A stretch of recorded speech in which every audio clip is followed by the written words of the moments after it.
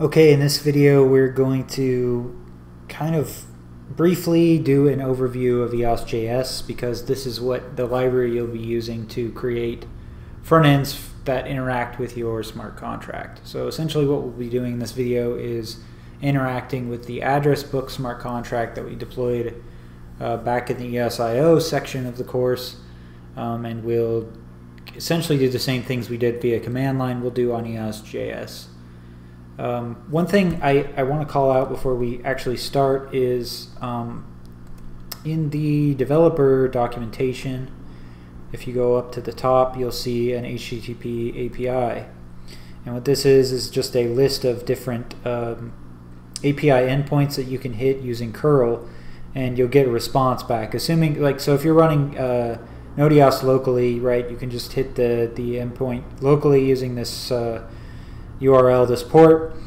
I didn't show you this previously because I don't know, to me it's like a lot of this stuff, most of this stuff, or I'm pretty sure all of this stuff, you can just get the same data just running EOS. So you don't really need to use the curl endpoint. But what the curl endpoint, or sorry, the HTTP endpoint gives you is the ability to write libraries in different languages, right? So really, any library that has an any language that has an HTTP library where you can do posts and gets. Essentially, you can write a library in that language. The most prominent one currently is EOSJS. I know there are a couple other ones people are working on, like Python, Java, those other languages. But because EOSJS is the most prominent one, we'll stick with that one for the tutorial. I'm just going to run Node because I did a lot of front-end development, a couple years ago, and since I've joined Amazon, I've done absolutely nothing but back-end. So my design skills are severely lacking because it's been quite a while. So I'm just going to run Node and then print the things out to the console, but really it should function exactly the same way if you were going to do this in a browser or in a mobile OS, if you're using React Native or something like that. So the first thing you need to do is you need to get Node. You can see if you have Node installed by running node-v, and that will tell you which version of Node you're running. Also, whether or not you have Node installed. Obviously, if you're going to run this in a browser, you don't need Node. The next thing you would need to do is npm install EOSJS, which, since I already have it, it's going to essentially tell me you don't need to do anything, so I already have EOSJS. So the next thing, so essentially, I don't know, let's just dive right into it. And a lot of this you can find in the, oh, it looks like I have it open already, so I won't bother. A lot of this you can find in the EOSJS GitHub documentation. It's just a matter of trial and error and making sure things work. That's kind of all I did for this tutorial. So essentially we're importing the EOSJS. Here I have set up a couple of constants that I'm going to use throughout this little demo of interacting with address book. Oh, sorry, I just realized the reason I even brought up this HTTP endpoint is EOSJS allows you to make any of these same calls, right? So the first thing I'm going to do in this tutorial is show you that you can do EOS get block, and you can get the first block. So if I run, if I run node address book.js, you can see I'm actually getting the first block. I'm not getting the first block. Why am I not getting the first block? Because I killed node.js. Okay, so let's run node.js. Let's get node.js running again. So I have something to hit. So now you know what it looks like if you're not running node.js and you try and hit the endpoint. Lots of error messaging. Okay, if I run this again after node.js gets spun up, we should actually see the data for the first block that got produced in the console. And as expected we do. You can see the timestamp, all that other stuff. It's been confirmed. The producer signature, all that good stuff. So essentially what as I said, is any of these API endpoints, you should have the same equivalent method call in EOSJS. In this case, it's get block that I called here, and I pass in the block that I want to get. It's exactly the same here. Get block, you pass in the block number that you wanted to get. So let's move on to something a bit more advanced. That's good to know, obviously, and you can actually do a lot with that, with the ability to, you know, this data getting served up is immensely useful if you're going to do any sort of front-end development.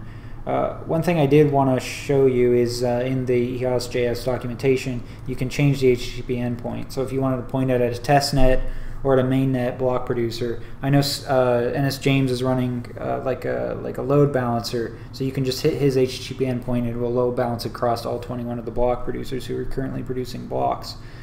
So that's the way you would configure that is just, you know, passing it in as part of the constructor. Up here, all I'm doing is passing the key provider, so it defaults to localhost, which is fine by me because I'm running node.js locally.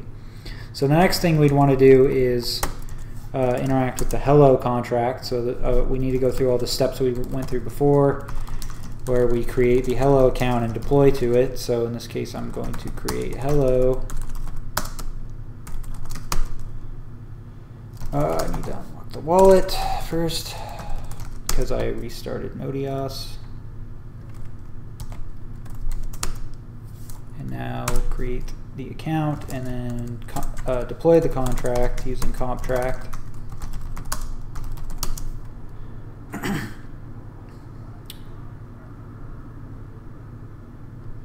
And after this finishes, we should be able to run node again.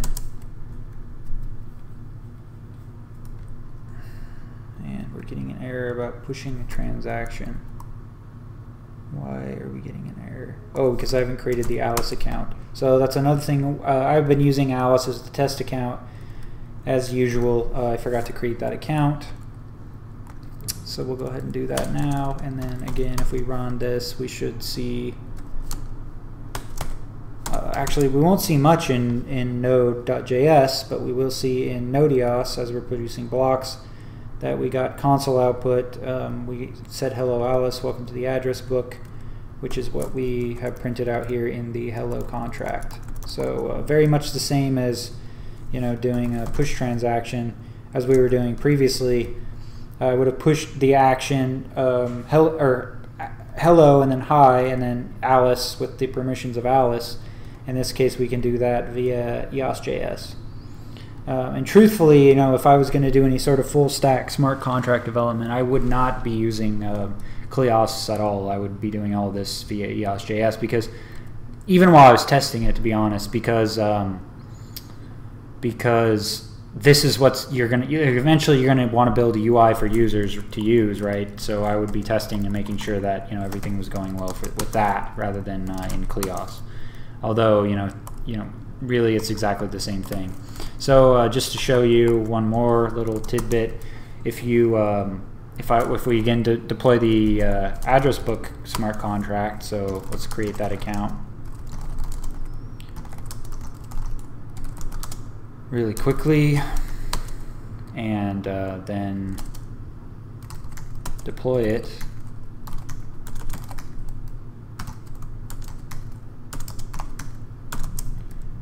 We should then be able to place Alice inside the database in very much the same way. So this is how you would do that. I guess we could back up slightly and talk about the syntax here. So the EOS object that we're creating here in node.js, you know, after we pass the constructor our key provider, right here has a, so it had the get block, right, as expected. It has all the HTTP endpoint methods you can run, but here in the EOS it also has a contract, and in this case I was getting the hello contract, right, which is the one we deployed. We created that account. You watch me create the account, you watch me deploy the contract, and here I'm just calling that. That returns a promise, which you in JavaScript you can do .then on, and that will return you this hello contract object. From here, the hello contract object has all of the actions. So any of the actions you want to enact on that hello contract, in this case the only action we have, right, is hi. So I'm passing. It's at this point it's, you know, it's essentially the same as doing push action, right? It's like Kleos push action, the hello contract, the hi action, and then in here we're passing the the parameters that we're going to use in that contract. In this case, it was Alice, the string Alice, and then we had to put here. I have to pass options because the blockchain will complain if there's no permissions given, right? So I'm authorizing it with the permissions of Alice's active key, which I was able to get because I have this key provider up here.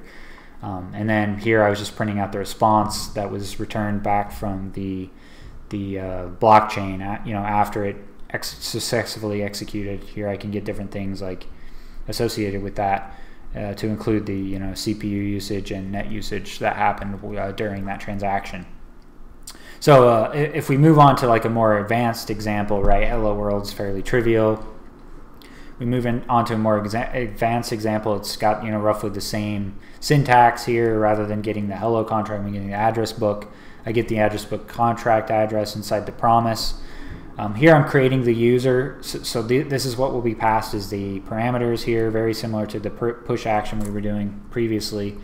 If we look here, right, I was doing a push action add. So in this case, very similar, right? We want to add, but rather than having to go through and create that on the command line using this array of parameters, instead I'm using a JSON object and filling in those parameters and then just passing the JSON object in. Again, we're using this options in order to sign the transaction, and then very similarly we're getting the response. So if I have already deployed the contract, okay, sweet. So now all we need to do is run node, and we should get the same response, meaning that we did in fact store Alice in the address book smart contract. So that's how you interact with the smart contracts. So we wanted to see, okay, did we really store this data in the smart contract, right? Because all I really have is this, successful response. They could technically be sending me anything back. So let's verify that we did in fact store Alice in the address book database, essentially. If we run node, we'll see that we were actually able to query. So this is very similar to the get table command that we were running before in order to like get the RAM database associated with this contract. We're doing the same thing here with EOS. You'll notice it's not running on the .contract. This is a function that's inherent to EOS. So we run get table rows. We pass JSON equal true so that we can get this back as JSON right here. It's very similar to the get tables command over here. If we run get tables, get table, we pass in the scope. That's what we're doing here. That's what we're doing here. We pass in the code. That's what we're doing here. In this case, they're both address book. And then finally, we're passing in the table that we want to get. In this case, it was the address table. Again, this returns a promise as the response object. Here, I'm printing out the rows. So, how many objects did we actually store in this database up to this point? We've only stored one. In this case, it was Alice, and we were able to see all of the Alice data that we had originally stored in the database up here. So let's actually create this Bob, just for illustration's sake. Sorry, I'm having a brain fart. Okay, so we created the Bob account, and let's add Bob to the address book contract. As we can see, we got this response back, so we know it was successfully persisted. And then, so what I was showing you again, if we run this again, what will we see? We'll actually see that there were now there are two objects in the database, essentially, but where I'm only getting the first row of the database, and then printing that out, we're only going to see that first row. So if we change, so if we change that to, let's say we want to get the first rather than the 0th, we run that, we should see Bob's data, and in fact we do see Bob's data. So that's all well and good, but what if we don't want to return the whole set of rows in the database? Let's say maybe we're storing a whole lot of data, and this maybe will crash someone's browser or make it slower or something like that. We can actually run queries very similar to the way we were when we talked about multi-indexes way back. The EOSIO multi-indexes, afford you exactly the same API. So here I can run a lower bound query and an upper bound query, and only return, let's say one address. So, or sorry, address object in this case. So if we only want to get one object and pull that into memory, in this case we only want to get Alice. This is how we would do it. It's very much the same thing. On top of adding the table parameters in the JSON, we're actually adding a limit parameter here, a lower bound parameter, and an upper bound parameter, and then exactly the same way here, I'm printing out all the data that gets returned. And we see here this time we only returned 1 rather than 2 objects in the response, and we did in fact get Alice this time rather than Bob. So essentially that's EOSJS in a nutshell. It's very, very useful, I would say. Again, like if I was going to do full stack development, I would be focusing, specifically on making sure my JS worked while I was doing smart contract development. It ties in, a bunch of different things together. EOS, the HTTP endpoint API as well. A couple other things that are, really useful to know about, and I didn't want to cover these in the video because I don't think that's the workflow I would use if I was running smart contract development, but you can actually deploy smart contracts via this library as well, which I think is very interesting. But so anyway, definitely check out this documentation, do a deep dive on it, get as much as you can out of it. But if I was going to actually deploy the smart contracts, I would do it exactly this exact same way we would do it. I would deploy on the via the command line, and then I would query the data, test the data while over here in JS land at the same time. Okay, so I'll see you in the next video.